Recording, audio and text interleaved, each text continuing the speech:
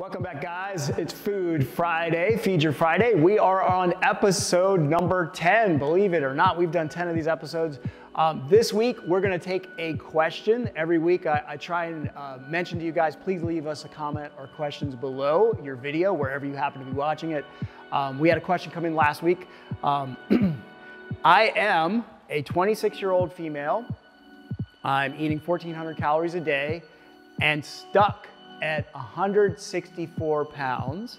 My goal is 155 pounds. Believe it or not, this is a pretty common question I certainly get, I'm sure most of us trainers get, and a pretty common scenario.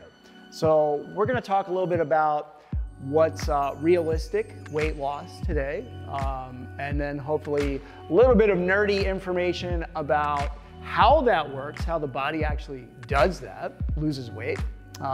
And then maybe some strategies, or at least some different ways of thinking about your progress, and hopefully it may give you some different angles to get to that 155 pounds. So average reasonable weight loss is about 0.5, so 0.5% to 1% of your body weight in fat as pounds. So if you weigh 150 pounds, you're looking at about 3/4 pound to about 1.5 pounds each week of actual weight loss. That's probably more realistic and manageable and reasonable. We could go to the further extreme, yes, and maybe 2.5, 3 pounds a week, but can I adhere to that diet that's required? Is it comfortable? Week in and week out? Probably not. A lot of times it ends up feeling more prohibitive because it's just uncomfortable. So reasonable, you're looking at about 0.5 to 1% of your body weight. You guys can do the math and take a look at what that number is for you. Now, here's the thing. If I'm just starting in that journey, I will lose weight faster. Or if I have more fat to lose in the beginning, I'm also going to lose weight faster, fat faster. So the results will vary the more I get into my regimen, whatever that happens to be. So a couple things to think about.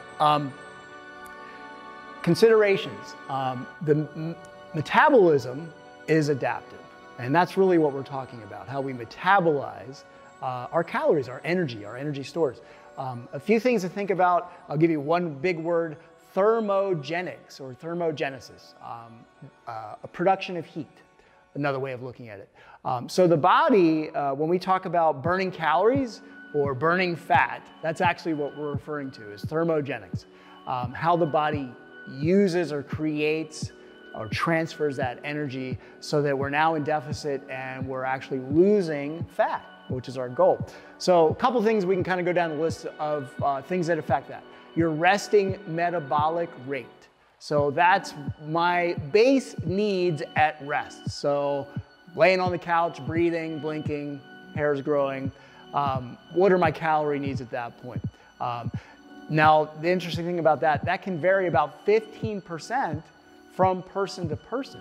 So if you've got a friend who is also female, who is also 164 pounds, who is also eating 1,400 calories a day, they may be seeing ridiculous, stupid, awesome results, doing the same thing. Maybe you guys working out together, you're stuck, she's seeing great results.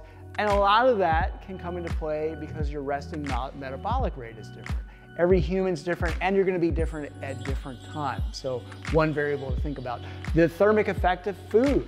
Believe it or not, it takes energy for me to digest and then distribute those nutrients around the body. For fats, it's about 3% of the calories from fat I use in digesting it, about 6% of the calories in carbohydrates. And here's a good number to remember, about 30% of the calories in protein I use just to digest, process, and distribute that around the body. 30%, that's a high number. And hopefully we're gonna touch on that a little bit later. So we've got resting metabolic rate, thermic effect of food, physical activity. That's another area where we're gonna heat up our energy needs, so we're gonna burn some calories. And here's another one a lot of people don't give too much attention to, your non exercise activity thermogenics, or NEAT, they call it. We all know that fidgety person. We've got that one friend, maybe somebody in the office that just never sits still. They've got a pen in their hand, their legs always shaking when they're sitting around talking. Nervous energy. Believe it or not, that guy over there is burning up some serious calories. All that extra movement counts. The body's got to produce that energy to move those fingers, that leg, or what have you. So they may actually be onto something, that movement all day. Whereas the other side of that spectrum, we may have that friend or that coworker that has built their office into a shrine of laziness, and their goal is to be able to arrive at 8, sit down in a chair, and not leave that chair. Everything should be accessible to them by that chair until 5 o'clock in the evening. You may even walk over to them and talk to them or have a question for them. They don't even get up. They just roll their chair over to you. There's no thermogenics happening there, folks. So that's the other side of the spectrum. So thermogenics play a huge role in allowing us to create a deficit from our calories. Now, the thing is, it is adaptable. Your body sees that, hey, I'm now weighing less, so my resting metabolic rate is less. I'm eating less, so I'm burning less calories through food. I am moving more, but I weigh less, so I'm burning less calories. And because I'm eating less, I may actually feel a little less energy, so there's less of the non-exercise activity going on. So all of those can come into play when you're feeling you're at that point where, hey, I'm stuck, I'm not losing any more weight. Other factors in there are our sleep habits, our eating habits, our all kind of hormonal changes. All those things are not necessarily a linear equation. You're not just gonna have, okay, I started at this point and I lost 2 pounds the first week, 1.5 pounds the second week, week 3 and 4, 1 pound, 1.2 pounds. When I hit week 5 and 6, nothing. It just seemed to stop. And that's where we get stuck. It's not that it stopped, it's not that what you're doing is not working anymore. The body is an amazing, magical place. It adjusts, it gets stimulated through other means. So if I'm not getting enough sleep, or maybe it's a stressful week, maybe I got fired from my job, maybe broke up from the girlfriend or boyfriend, all of those play a role in how your body is working inside. The other factors there are our food labels in general can be 20 to 25% off. So maybe you were reading labels, your food labels, you're being diligent, you're on MyFitnessPal, and you've got it all calculated in, but a lot of times there's some inaccuracies there. And our food accounting, so maybe we're looking at those calories, we're adding it up, 1,400 calories. Maybe you did all good all week, but you decide, hey, I'm gonna go out with friends on Saturday. You sat down, you had a good meal, a couple glasses of wine. Your 1,400 calorie a day turned into a 3,500 calorie surplus on Saturday. So now that week's work has, I wouldn't say been forfeited, but we're not gonna see the same weight loss results. So all things get kind of configured into the bigger picture of weight loss. Things I try and tell most people not to focus on, I like to call them shiny objects. One of the trainers I follow, Brett Contreras out in San Diego and Vegas now, Glute Lab, had a list, he had posted something the other day. He was talking about things that we in the fitness industry and definitely us as consumers get distracted on, and then things that over here actually work. Pretty crazy list, I'm gonna read some of it. So shiny objects that distract us from things that actually work most of the time. Carb cycling, fasted cardio, fasting in general, intermittent fasting, big one right now, ketogenic diets, supplements, feeling sore after a workout. Who doesn't know somebody that says, oh man, I'm not feeling like I can't walk today, the workout didn't count? Not factual. Crazy high volume workouts. So we all sit and we page through our Instagram feed or Facebook, and we see that same internet personality that their workout looks like they should be bleeding. It was so hard. Every day they put something up.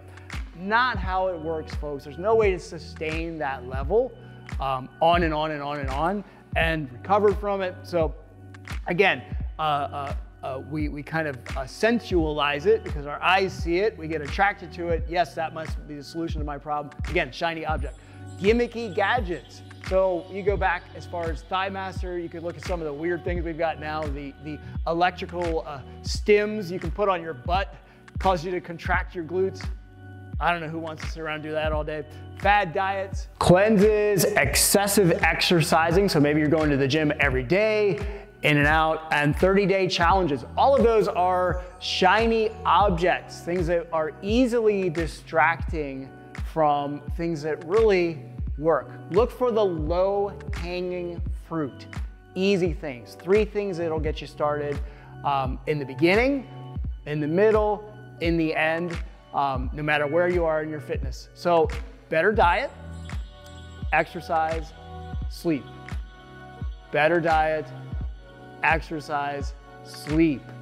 Low-hanging fruit makes all the difference, and it's sustainable. So that better diet, we want to look for whole foods, veggies, fruits, and ample protein. Remember what we talked about earlier? If we up our protein, we're going to be more apt to hold on to that lean muscle mass. We're going to feel more full after our meal. And what's the important part of those thermogenics? 30% of my body's energy is going to be spent digesting and processing those proteins. So better diet, exercise, get out and move. If you've been doing boot camp, I think my 164-pound friend mentioned, you've been doing boot camps, try to add in some strength training, some progressive overloads. You'll find that that really may ramp up your results. And sleep, the most underrated thing most of us have, because none of us have time to sleep. If you're at about 7 or 8 hours a night, you can get that, body's doing well, probably thinking clearly, be able to interact with your day on a lot better plane than under 7 hours of sleep. Your body starts wreaking havoc on all sorts of places. Recovery isn't as good. Stress mechanism for coping, stress hormones like cortisol, all that stuff starts going up. So try to get 7 to 8 hours of sleep and you'll start finding you're gonna get results. The important part of that, again, diet, exercise and sleep, is finding balance. None of the extreme measures, the shiny objects I just listed, they all might move the needle a little bit, but in the long run, they're not lasting. I can't sustain that forever. So look at those 3 areas and see where you can improve little things, and it's gonna have to adapt. What you did last year, what you did 3 months ago may not apply now. You're a different human, you're in a different place, your body's different. So be willing to adapt with your body, be willing to adapt with your body. Keep it loud and proud till Monday, folks.